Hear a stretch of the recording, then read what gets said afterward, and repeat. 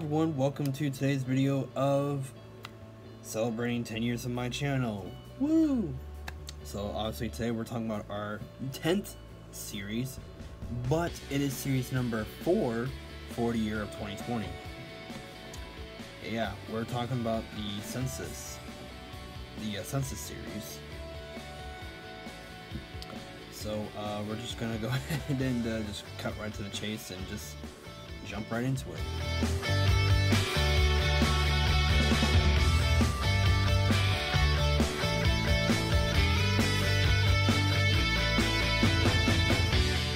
Alright, so for this series, the way how I had it, it was it's basically what the census is it tells the government and the world how many people live in this country. And then it's also updates the Electoral College every 10 years, as well as the congressional map of every state in the country for how many representatives are to be in the House of Representatives for that state. So, for example, prior to the most recent one, in 2020, so we'll say for the census of 2010 to, 2019, for my home state of Ohio, we had 18 electoral votes, which in turn means we had 16 congressional districts. With the census taken back in 2020, Ohio now has 17 electoral votes, so we lost a congressional district, so we have 15 now.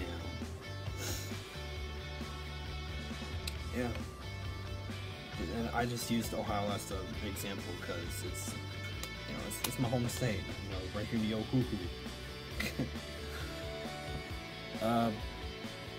So yeah, basically, for this series I did how many people live in the country, well actually when the census took place, how many people live in the country, what the most populated state was, along with its population, what the least populated state was, as well as the population, what the most populated city was, which has always been New York City. Why, I don't know. And what was the percent change in terms of population growth. Alright.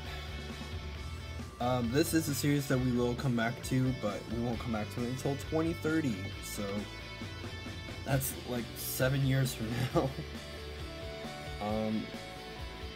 Who knows what will happen between that time frame, because World War III is getting kind of close. All the tension in Ukraine and Russia, and now with China and Taiwan, and that's a whole can of worms I'm not even going to open.